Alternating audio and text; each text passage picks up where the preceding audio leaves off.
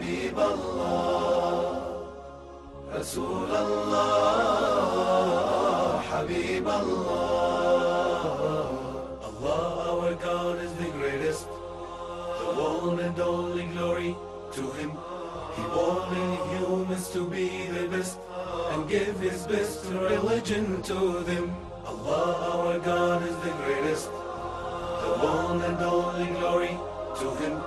He wanted humans to be the best and give His best religion to them. Rasul Allah, Habib Allah. Assalamu alaikum wa rahmatullahi wa barakatuh. Alhamdulillahi wa kafa.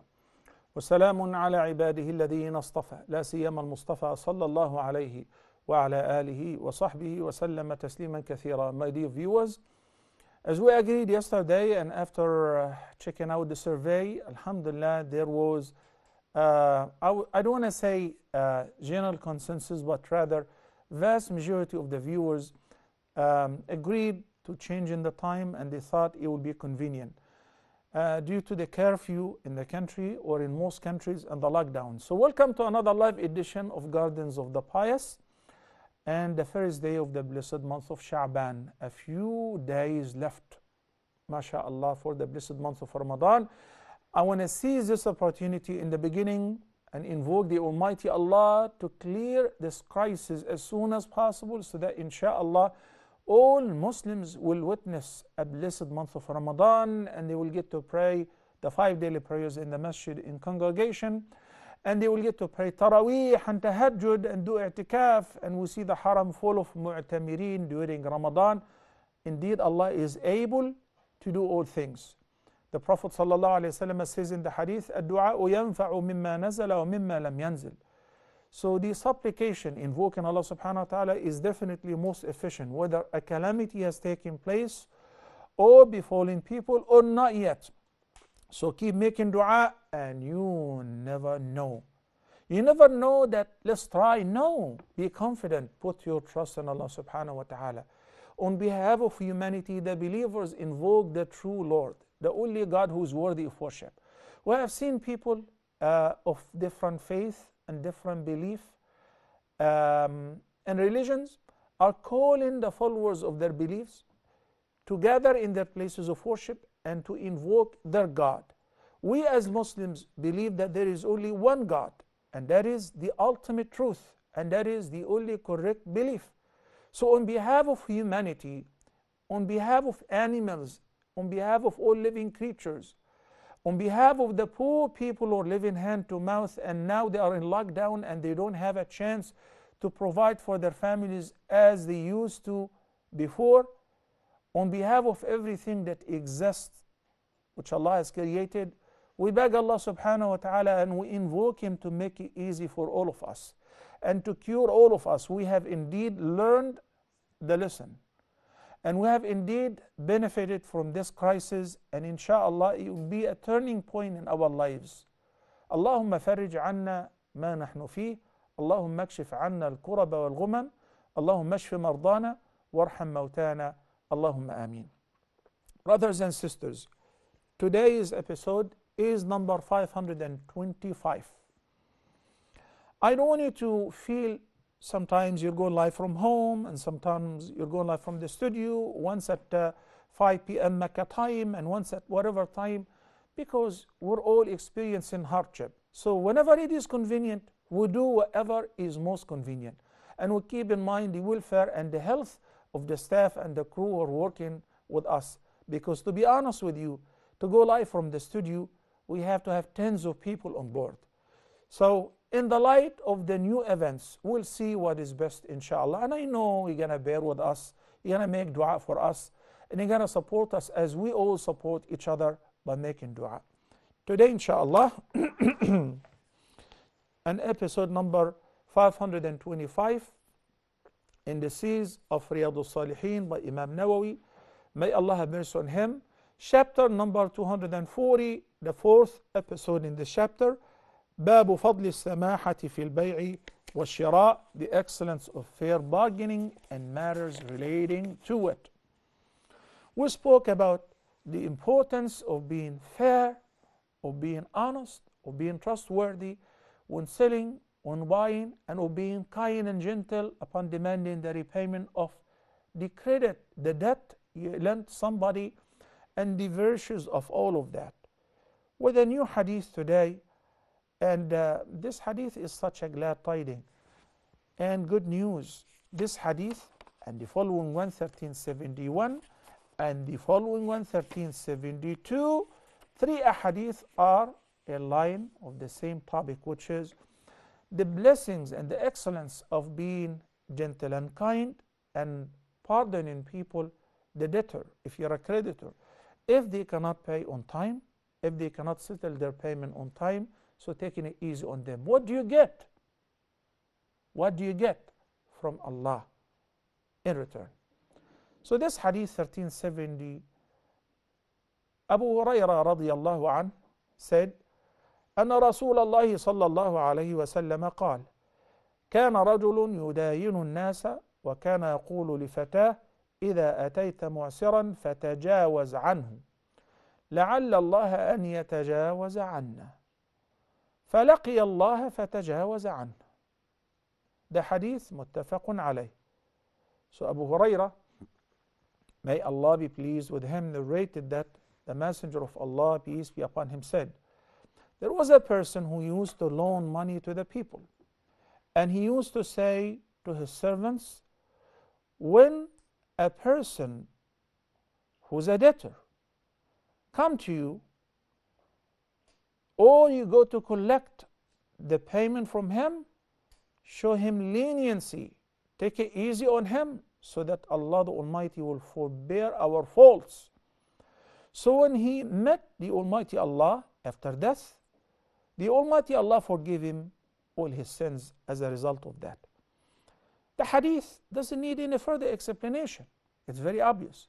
But what I need to shed some light on is how this person was doing whatever he was doing for the sole purpose of hopefully Allah will forbear our faults. And that is exactly the meaning of إِنَّمَا الْأَعْمَالُ بِالنِّيَّاتِ. Deeds are but by the intentions. And the meaning of إِيمَانًا وَاحْتِسَابًا.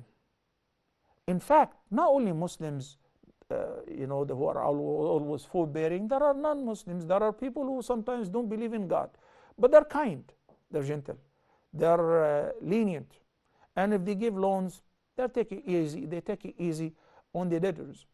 But the difference is vast, like exactly the crisis that we're living in nowadays. We hear the figures are escalating. 6,000 people died in Italy or whatever. I don't know the exact figure by now. Hundreds of people died in this country or whatever. So we are like standing in a queue waiting for our turn. And as Muslims, we know we're going to die sooner or later.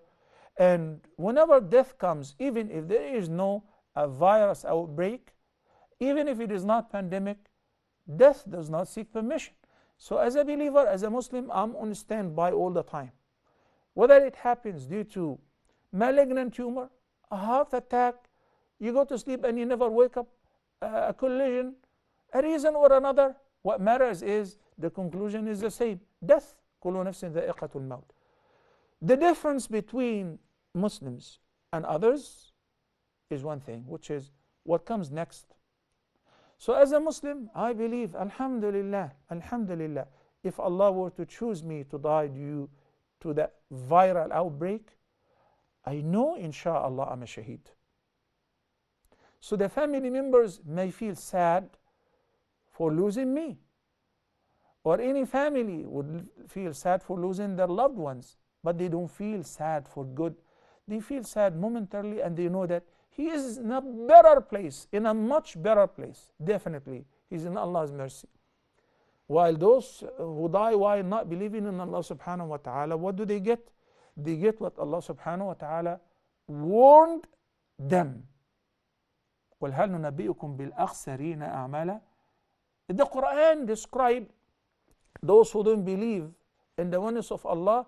When they return to Him, they are the greatest losers. Why? Because they used to do and work hard in the dunya, assuming أنهم يحسنون صنعا. They're doing good. While in fact, it wasn't for Allah's sake. So that's why we learn from this hadith a very specific meaning. This man, the rich man who used to give loans, he was a creditor. He used to give loans to people, and then whenever he would send his employees to collect the payment, he would say, take it easy on them if they cannot afford it now. Why? لَعَلَّ اللَّهَ أَنْ يَتَجَاوَزَ عَنَّا. Hopefully Allah will forbear our faults. Hopefully Allah will remit our sins as a result. That is called what?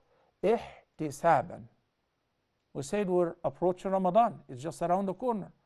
So the hadith which we normally hear it in Ramadan thousands and thousands of times. من صام رمضان إيمانا واحتسابا غفر له ما تقدم من ذنبه. Likewise for the Qiyam, likewise for the Laylatul Qadr. There are 3 different hadith in this respect, right? But إيمانا, you're doing this out of belief in Allah. احتسابا, and anticipating the promised reward from Allah. So this man was doing so not to be said, not because he was running for an office or he was preparing for the upcoming elections and he wants people to speak good about him. No, he wasn't a politician. He wasn't a liar. He was true to himself. And he said it clearly to his servants, to his employees and his workers. Whenever you collect the payment, take it easy on people. Hopefully Allah will forbear our faults as a result. Make sense? Yes, that makes a lot of sense. So he died and he found what he expected. فَلَقِيَ اللَّهَ فَتَجَاوَزَ عَنْهُ. So when he died, automatically Allah subhanahu wa ta'ala forbear and forgave his faults. Why? Because he was anticipating that. And he was doing whatever he was doing for this reason. وَالْجَزَاءُ مِنْ جِنْسِ الْعَمَلِ. You will be rewarded in accordance to what you are doing. Sometimes you intend and you don't have the means to do. You will be rewarded in accordance with your intention if you cannot afford the means. The following hadith and the following one, 71 and 72, 13, 71 and 13, 72, as I said, they revolve around the same meaning with different narrations. Listen to this. Listen and enjoy. I bear witness, brothers and sisters, I bear witness, I feel the luckiest person that I believe in the oneness of Allah. I feel the luckiest person that Allah chose me to be among the believers. You see, the vast majority of people do not believe in the oneness of Allah. And the vast majority of Muslims who are either Muslim by birth or by name, they do not practice the deen. So when you find yourself reading his book, offering your prayer, reciting your adhkar, learning his deen, that's a blessing, not because you're genius, not because you're very righteous. That's a sign that Allah chose you and facilitated guidance for you. He gave you hidayatut tawfiq. Look what Prophet Shu'aib said in Surah Hud, إن أريد إلا الإصلاح ما استطعت وما توفيقي إلا بالله. My success is only with Allah. So when you read those ahadith, you should be proud of yourself. You should be proud of your messenger. You should be proud of the Quran which was revealed unto him. You should be proud of being chosen by Allah subhanahu wa ta'ala to be a follower of his true religion. Alhamdulillah. Alhamdulillah. أبو مسعود البدري رضي الله عنه قال قال رسول الله صلى الله عليه وسلم حوسب رجل ممن كان قبلكم فلم يوجد له من الخير شيء إلا أنه كان يخالط الناس وكان موسرا وكان يأمر غلمانه أن يتجاوزوا عن المعسر قال الله عز وجل نحن أحق بذلك منه تجاوزوا عنه رواه مسلم. Allahu Akbar. Allah is the greatest. Abu Mas'ud al-Badri, may Allah be pleased with him, narrated that the Messenger of Allah, peace be upon him, told them that a man from among the nations before us, was called to account by Allah on the day of resurrection, indicating that what will take place on the day of judgment. Or when he died, Allah the Almighty ran a quick accounting for him, so he is expecting the upcoming result. In any case, when this man was called to account by Allah the Almighty, no good deeds were found in his credit except that he, being a rich man, having financial means, dealing with people, and he used to command his workers to show leniency to those who were in strained circumstances, in financial difficulties. So when he died, Allah subhanahu wa ta'ala said to him, and he said to his angels, Allah Azza wa Jalla, the exalted, the majestic, the most high, said, I am more entitled to this attribute, so waive his faults. I'm more worthy of being forbearing. I'm more worthy of being kind, so show kindness to him. How, Ya Allah? Forgive all his sins and admit him to paradise. There are a lot of things that we need to tackle in this hadith. Number one, some people will say, Sheikh, to be honest with you, I'm kind of confused. Whenever you guys say somebody was accounted and somebody entered Jannah, is Jannah and Nar around? Do they actually exist? Are they being created already, or will they be created on the day of judgment? From numerous Quranic references, ayat in the Quran, and sound ahadith and the journey of Al-Mi'raj, we confirm Al-Jannatu wal-Nar, heaven and hellfire, have been created and they are already existing. And every day the Jannah is adorned. Why? Anxiously waiting for its inhabitants to come and enter it. And every day fire of hell is warmed up, is heated up, anxiously waiting for the wicked, the criminals, and the oppressors to enter it in order to face their fate. I'm just giving you the summary. Okay? We can spend the rest of the episode quoting references that Al-Jannah wa Nar do exist, both of them, currently. That is the first question. The second question, whenever we say during the journey of Al-Mi'raj, the Prophet ﷺ have seen some people in heaven.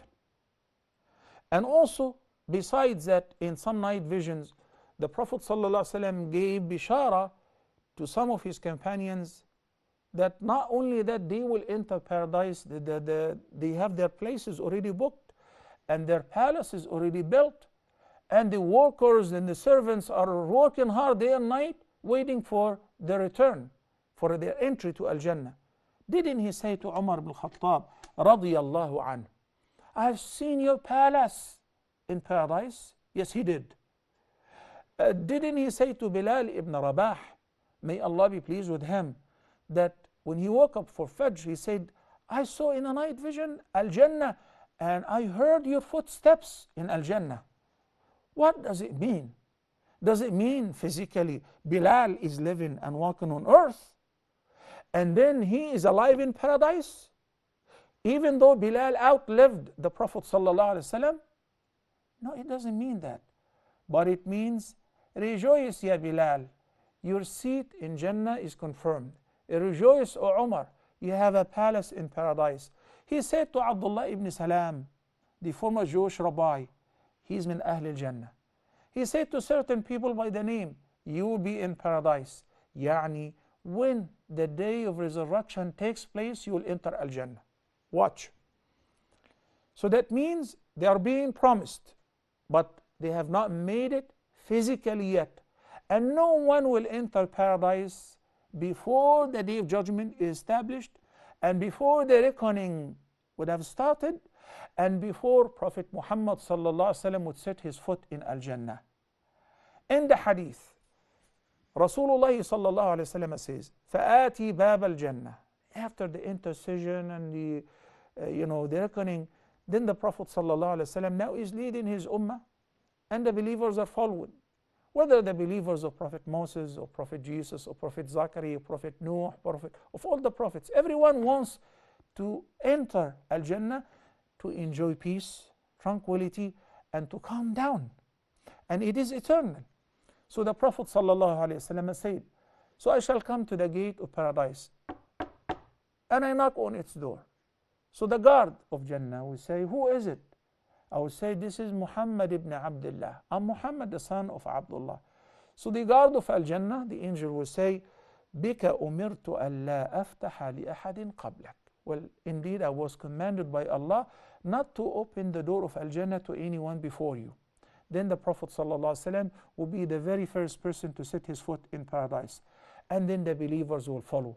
The prophets, the messengers, and their followers, those who truly believed in the oneness of Allah and in the messages of their prospective messengers, then they shall enter paradise. Okay. But I believe when you guys were all in high school or middle school and we were told that we're having a field trip or a graduation or we're going to have fun tomorrow, we can't sleep. All night we're anxiously waiting, we're excited. We want to go to attend the party or the graduation or the ceremony or the wedding or the trip, the field trip as kids. And as we grow up, when you know that tomorrow will be your first day in job, you're excited. Then you've been promoted, you become the COO. So tomorrow, not like the rest of the past 20 years, because you're going to be in the office as a COO or as a manager. It's different, you're excited. As a result of this excitement, you feel happy. So the food is served. Like, I don't want to eat. Why? Because I feel like I'm full. You haven't eaten anything since the morning. You're excited. You're happy. You're delighted. This delight, this excitement happens to people when they die and they are told about their seat in heaven. Yani they are assured, so now we can tell them, rest in peace. You know when those guys watch the movies and say, rest in peace, to somebody who is a non-believer and he dies, how do you know that he's going to rest in peace? Huh? How do you know? Because in the barzakh, in the life after we die and until resurrection, there is nothing called all of us are inert, lying down, or asleep, or being hypnotized. No, Habibi. The grave is either a garden of paradise or, God forbid, a pit of hellfire. So when people, they die and they're buried, and then they are questioned. Al-Qabr, the grave, is the first stage of the hereafter. And finally they know that, mashallah, they passed the test and he will be informed instantly. You don't have to wait for a month or two or to see the results or go online to check it out. Right on the spot. After the angels will ask you, مَنْ رَبُّكَ مَا دِينُكَ مَا تَقُولُ فِي الرَّجُلِ الَّذِي بُعِثَ فِيكُمْ, the three known questions. So the results will appear. Either the beautiful, nice looking man with a bright face, smelling great, amazing aroma. Who are you? I'm your good deeds. Then he will see his seat in paradise. He will keep saying, Rabbi aqim as-sa'a, establish the day of judgment. So his grave will be a garden of paradise. That is the meaning. And the opposite is also true for a person who's wicked, failed to answer the questions. He was worshipping a stone, he was worshipping a human being, he was worshipping a cross, a piece of wood, or he did not believe in anything the same. Who's your Lord? Huh? Huh? I don't know. And what is your religion? I don't know. What do you say concerning this man? I have no clue about him. Then this ugly looking man with an offensive smell would appear to him in the grave. This is called ilm al-ghaib, and I haven't seen it. None of us have seen it because none of us have entered the grave with a dead person to see what happens.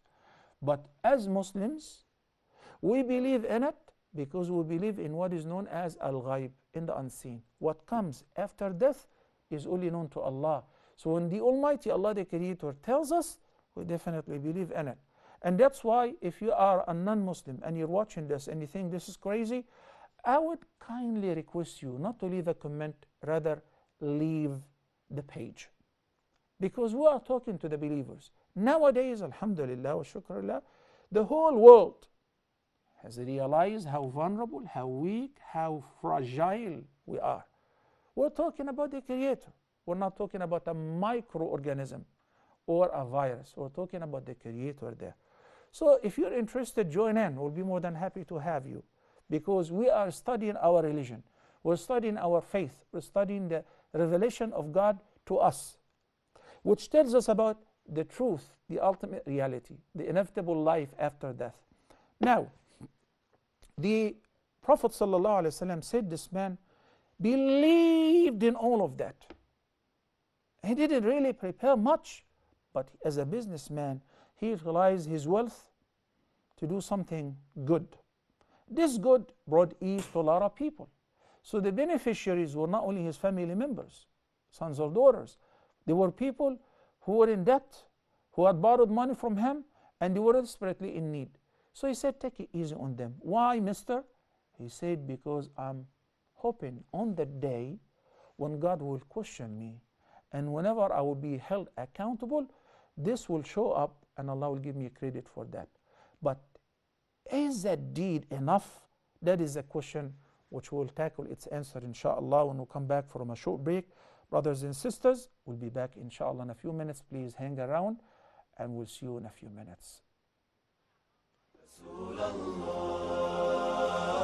حبيب الله رسول الله حبيب الله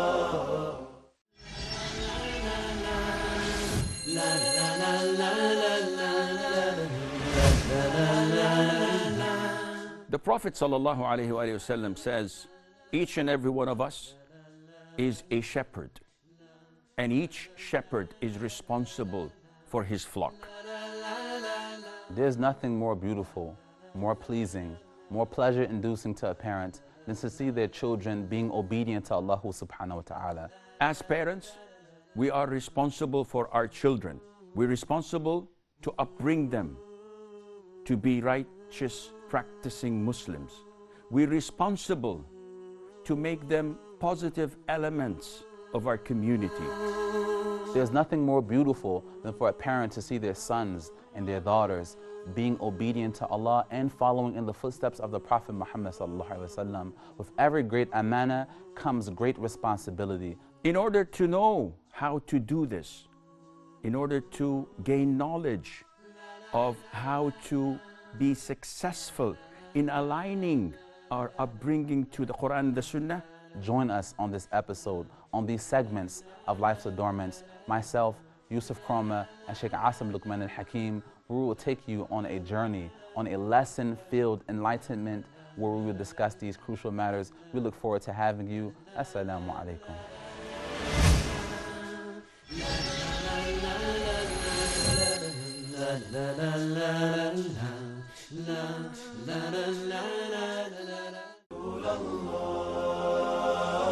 حبيب الله رسول الله حبيب الله.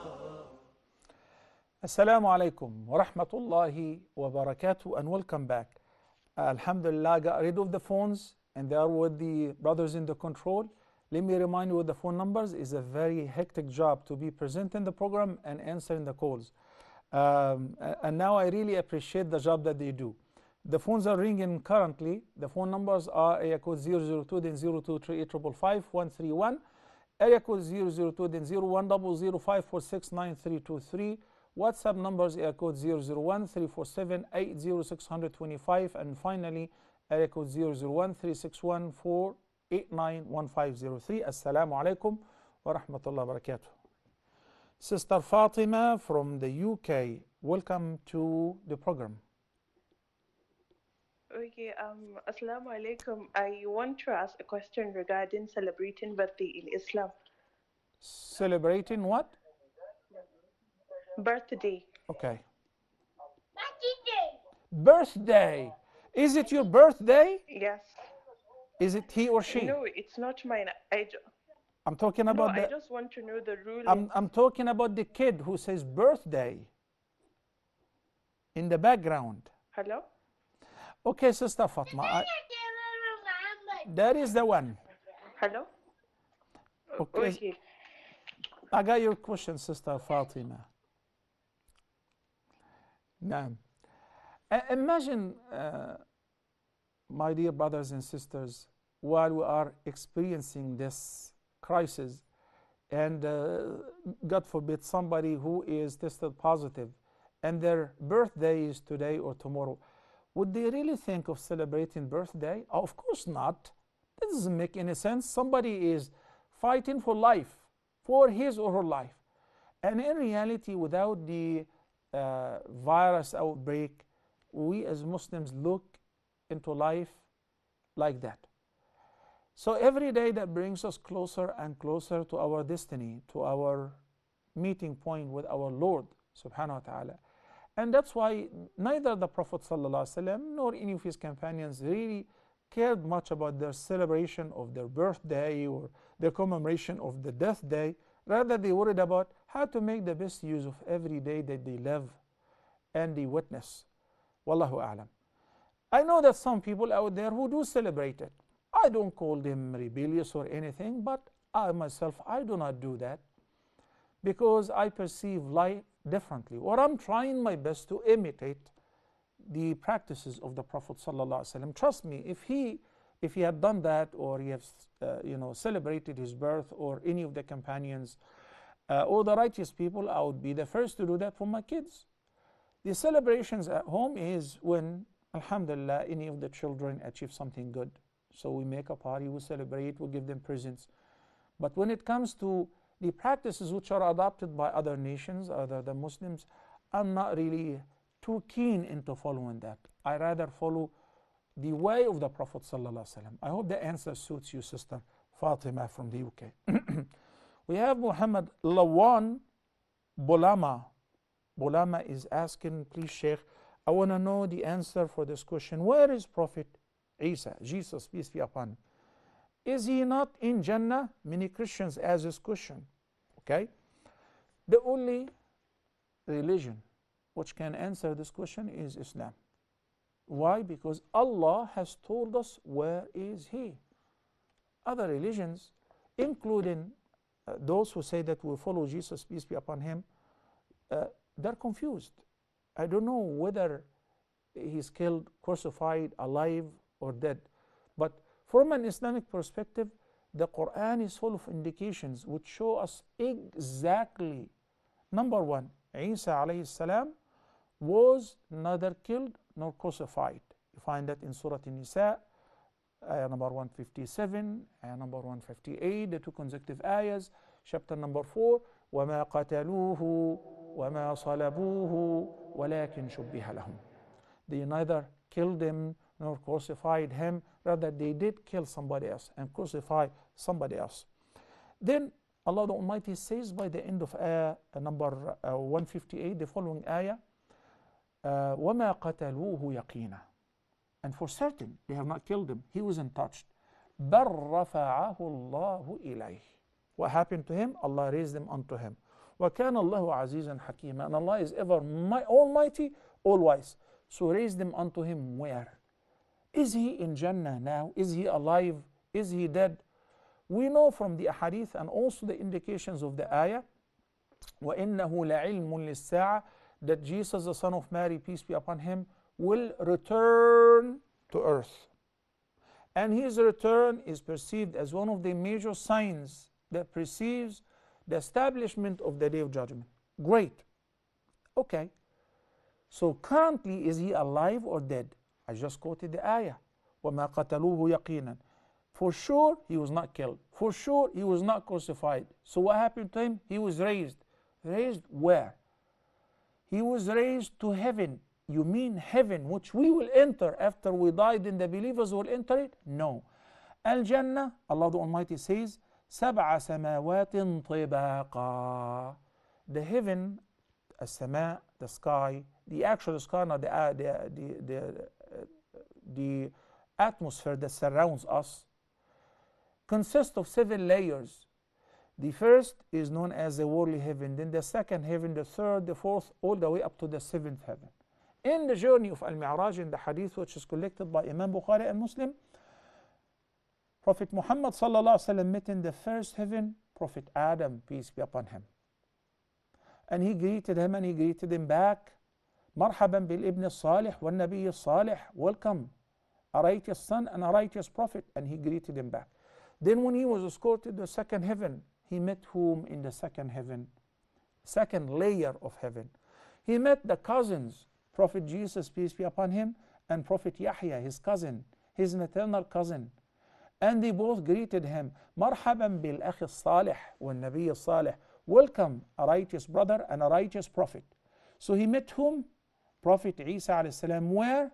In the second heaven. And then he is there until he is descent by the end of time, which could be near. Allah subhanahu wa ta'ala knows best. Assalamu alaikum. Nadi from Ethiopia. Assalamu alaikum. Wa alaikum salam wa rahmatullahi wa barakatuh, Sheikh. Yes, Nadi, welcome to the program. I want to ask you a question. Yeah.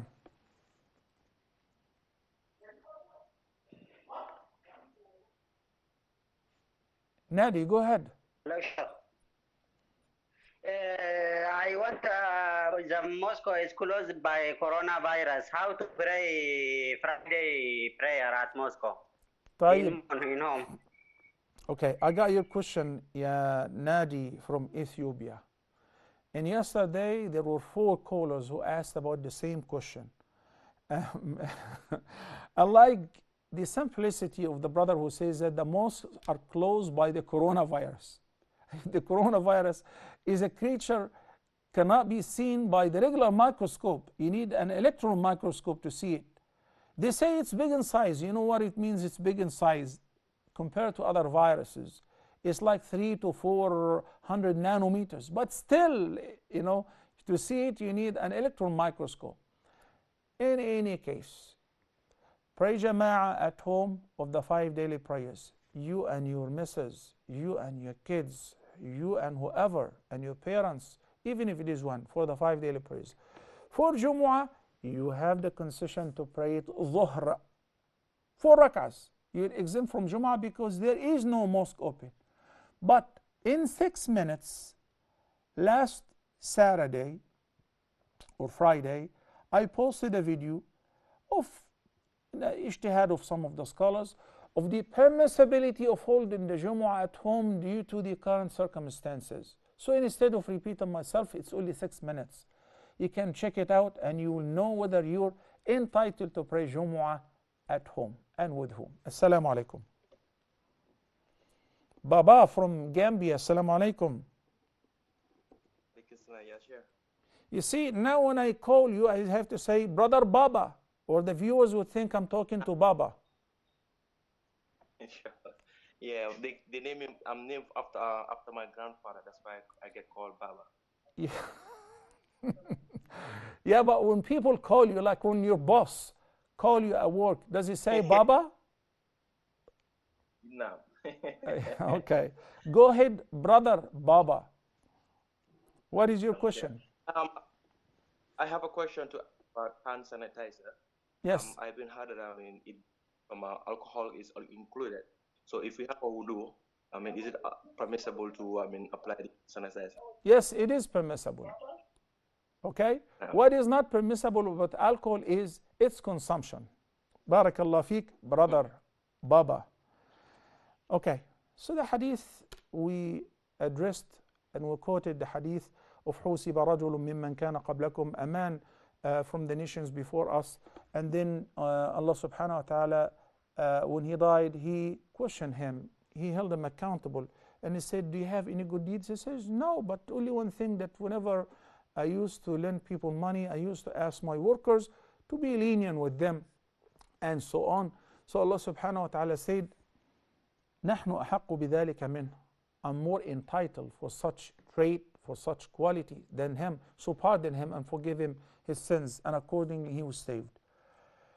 Some people would look into the hadith and many other similar hadith but different incidents, like the man who removed a branch of a tree from the street of people, and then he was entitled to enter paradise. فَشَكَرَ اللَّهُ لَهُ. Allah thanked him. And when Allah thanks somebody, the kind of thanks will be by remitting all the sins and admitting the person to paradise. Oh, okay, I'm going to remove all the branches. of the trees from the path of people. Good for you, but I'm talking about the mechanism and the secret behind such a simple deed with a huge reward. After this call, inshallah. Assalamu alaikum. Idris from Pakistan. Assalamu alaikum. Wa alaikum assalam wa rahmatullahi wa barakatuh. Ya Sheikh, how are you? Alhamdulillah, Akhi Idris. Go ahead. Sheikh, I had two questions. My first question was, can you please tell me the correct form of doing Rafal Adain? And my second question was, whenever I suggest my friends or family members that they should perform the Rafal Adain because it is said in an authentic hadith, but they usually point out that they don't do it, and are we supposed to follow a proper imam like Hanafi or Hanbali or any other great scholars of us, or we are supposed to only follow the Sunnah in the Quran only? Thank you. Okay, you're most welcome. Barakallah fiqh. There are two ways to raise the hands in the prayer, whether in the beginning takbir or the takbir of moving from one position to another, such as going for ruku or rising up from bowing down and rising up to the third rak'ah, which is where your hands will be parallel to your the thumb parallel to the earlobe. Okay, so you can do this with this. Okay, and the other way is when the palms are parallel to your shoulders. The palms are parallel to your shoulders. Both are correct. Barakallah fi. Akhi Idris, we never belittle any of the practices of the Prophet sallallahu alaihi wasallam.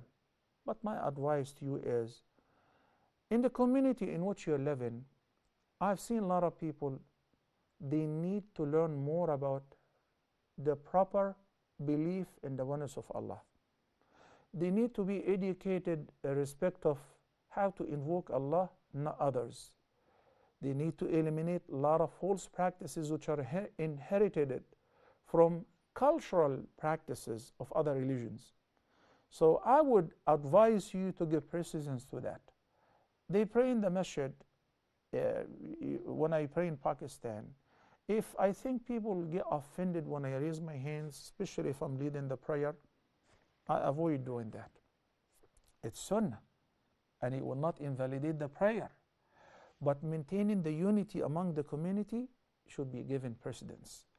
Your people are more in need to learn about belief, monotheism, and proper invoking Allah subhanahu wa ta'ala and not associating with Allah partners in worship, such as in wearing talisman, in believing in bad omens, going to the soothsayers and consulting them. I'm not saying your people are doing so, but our people, we need to work on that most importantly. For those who pray, we tell them that you and I should follow the way of the Prophet sallallahu alaihi wasallam. If Abu Hanifa rahmatullahi alayhi was alive, he would most have definitely followed what he hear that is correct and sound the Prophet sallallahu alaihi wasallam used to do. But some people, akhi, are stuck. Some people take it personal and they're very prejudiced. Leave them alone. Do not keep bugging them and then offending yourself, and you know the answer will be the same. Assalamu alaikum. Sister Aisha from Gambia, last call. Assalamu alaikum.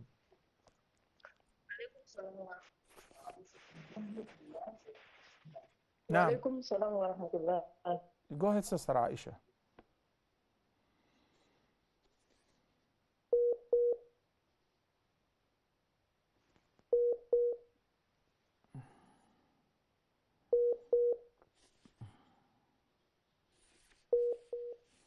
Sister Aisha, طيب.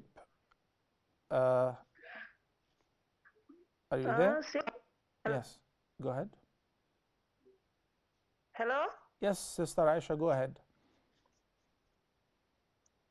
Hello, Sheikh. I want to ask you a question. Please. I want to ask you a question. I know you want to ask a question. Go ahead and ask. I'm asking you if you have Quran on your mobile phone. Mm-hmm. For example, you are on your monthly period. Is it permissible that you can read the Quran on the phone? طيب. Got your question. Thank you.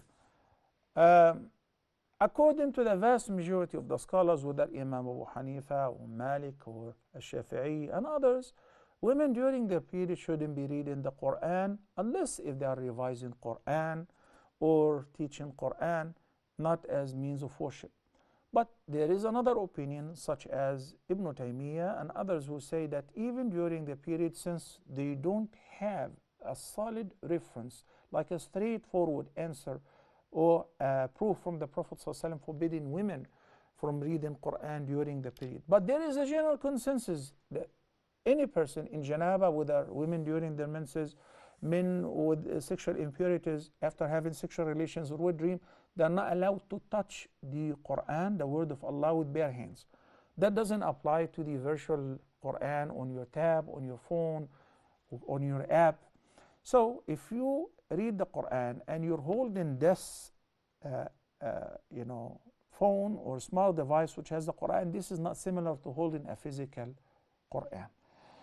We ran out of time, and inshallah Azza Jal remains for us this interesting Hadith 1372 in the same line of the previous Hadith. Inshallah, we'll get to discuss it next time. Until then, I invoke Allah subhanahu wa ta'ala to have mercy on all of us. Allahumma ighfir lana dhunubana wa kaffir anna sayyi'atina wa tawaffana ma'al abrar.